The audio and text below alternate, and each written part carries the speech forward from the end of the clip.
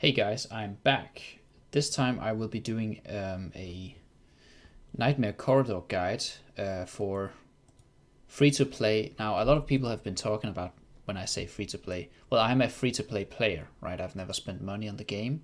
But of course, like, you might not have the same heroes built as I do, but I will just show you what I used to get to my rank in the Nightmare Corridor. So I just finished all my attacks. This is not where we're supposed to look. I just finished all my attacks and I got to top 8%, which I think is pretty good.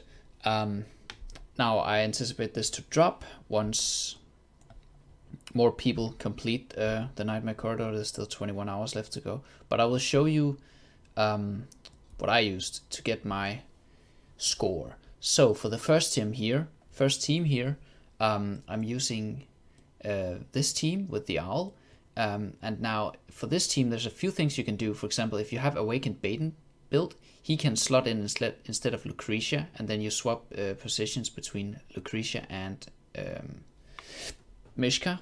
So if you have Baden built, he slots in very well in the first team. I'll also be showing some different teams later on in the video, depending on what heroes you have built. But for this team, I found that this team worked pretty well, able to kill the boss in under 1 minute, which is pretty good for free-to-play standards.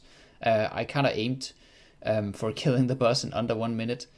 That was kind of my goal for the different fights, and just swapping heroes around to see if I could achieve that. We don't talk about the last fight, but I'll get to that. Alright, so the next team, this is where I murked someone because I don't have Thane built. So I had a friendly guild member able to borrow me a completely maxed out Thane, or I mean any build out Awakened Thane would work here, but this is the team that I used. If you don't have Thane and you can't get a Thane for this fight, I also in a previous fight did this team with Raku, but as you can see, Raku took 1 minute and 23 seconds, and with Thane it only took 37 seconds. So yeah, a big time save here if you're able to get a Thane. But Raku works as well, but it might be a bit of RNG as to how fast Raku can kill the second team. Now for the third team, this is the Belinda team.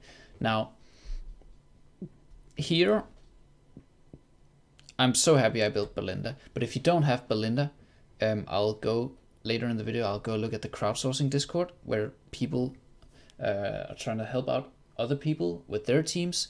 But I'd say if you don't have Belinda, you probably want to borrow Belinda for this team and then just run with Raku here. But yeah, pretty self-explanatory. I subbed in this guy because Helios, because my last team was not very successful and it needed all the help it could get. But ideally this would be either Twins or Rain, or even Antandra in this position. But I use all of those in different comps. But as you can see, 40 seconds, pretty good. Next one, 49 seconds. This is the Scarlet team. Now, for the Scarlet team, obviously Scarlet Gress, classic combo. And here I have Rain. Rain could be Twins as well. And we use the level 9 pet. I don't think he's the Blade Ridge pet. For pet levels, most of my pets are level 6 or around 6. But this is one of those that I have at level 9, which actually makes a huge difference for this pet.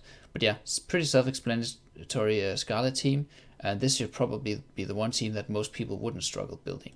Now for the next team, this is the Eorin team. Now Eorin, if that's how you pronounce him, I'm building out because this guy has been impressing me a lot. Not only is he insane in the Wilder Tower, but I think with this game mode coming out, he just seems to be so meta, and he kills bosses very fast. As you can see, 30 seconds, that's insane. Obviously, also using the Awakened version of Solus, but it's mainly Eorin doing all the damage, and then these 3-4 characters amping his damage with the Winged Lion as the pet. And then we come to the bane of my existence, the sixth team. Now, I'm gonna be honest, this team is a struggle for me.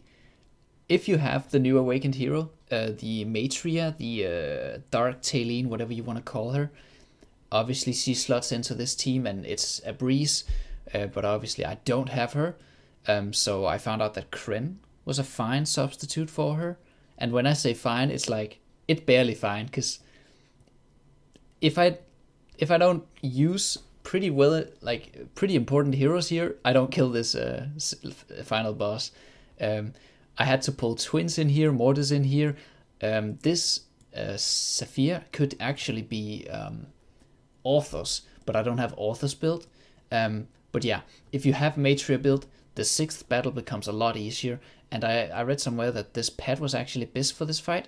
I tried out a few different pets, and it seemed like this was the best pet.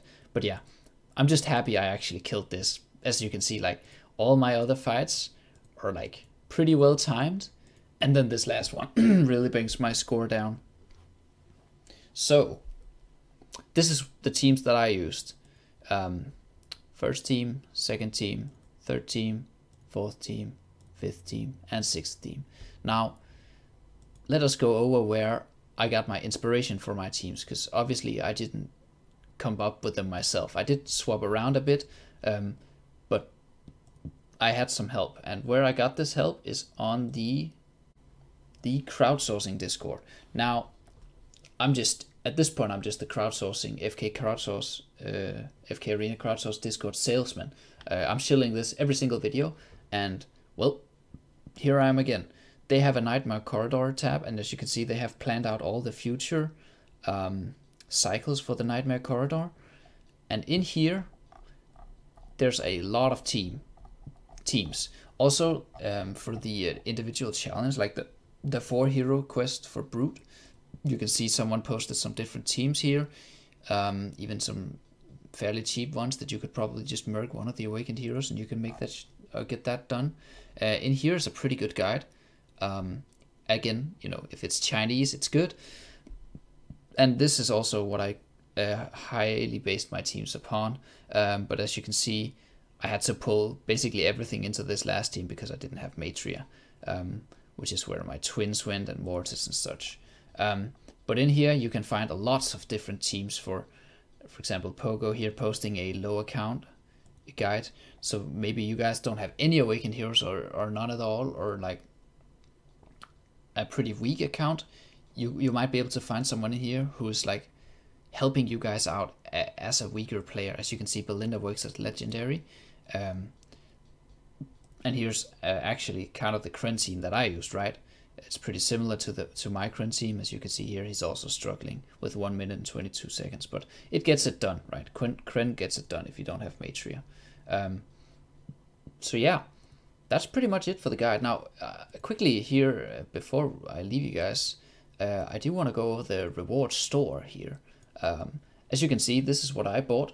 There is a lot of, like, I have built twins. Obviously, twins would be the priority here, but there's a lot of merit in skipping Frampton, actually. Frampton doesn't really have much use, if any. He was used in the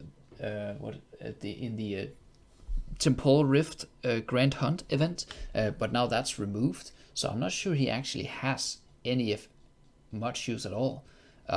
So there's a lot of like, I could respect someone. For example, some of my guildmates went for Bates, Red Chests, and Twisted Essence instead of getting one of these heroes, because Leofric has no use. Twins, most people have built twins, and Saphriel is a PvP hero, but as a free-to-play player, for example, I don't really build for PvP. If you watch my Treasure Scramble guide, you can see how I kind of get by with the heroes that I have. But obviously, Saphriel is hugely useful in the PvP scene. But again, I don't really participate in that. But I chose to build out Frampton because, if you look, I actually have a lot of copies of Frampton. Now, some of these I got from events, and I think I pulled like 3 of them from normal summons. So I just thought I would build out Frampton, because I like building out heroes, I'll be honest, even if it's not completely optimal. Like Bates and Kors are probably better. But yeah, so that's about it for me in the Nightmare Corridor. Now, before I leave you guys, I also want to, after I'm done recording this video, I'm going to do my Cursed Realm setup, and I'll post my Cursed Realm guys once I'm done done with that. So if you guys haven't used your attacks in Cursed Realm, you can wait for my guide and maybe get some inspirations from there. But anyways, that's about it. See you guys.